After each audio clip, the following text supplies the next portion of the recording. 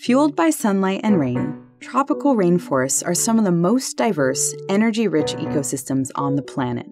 A single hectare of rainforest, like this one in Peru, may contain over 50,000 species, housing a vast, interactive network of plants, animals, and insects.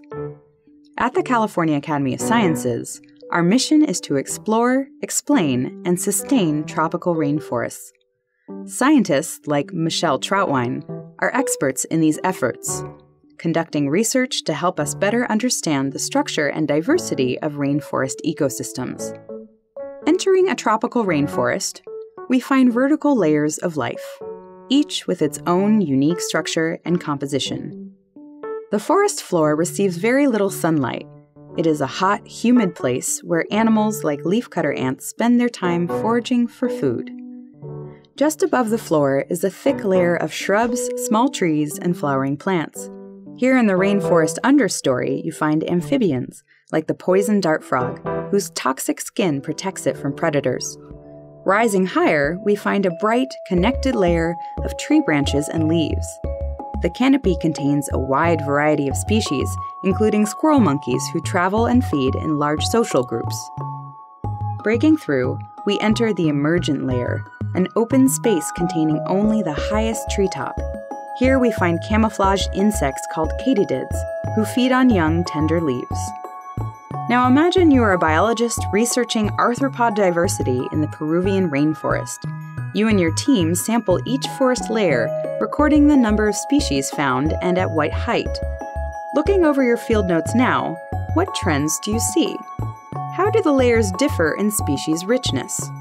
Take a moment to pause the video and examine the graph. The canopy is believed to house over 70% of species found in the rainforest, making it the most species-rich of the 4 layers. To measure species diversity, researchers like Michelle must take into account both species richness, the number of different species, and species evenness, the abundance of each species. Imagine you survey 3 different rainforest communities and identify the following species at the following abundances.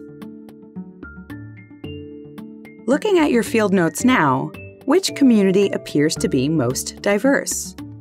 While each has the same number of species, Community B has greater evenness, a more balanced number of individuals from each species.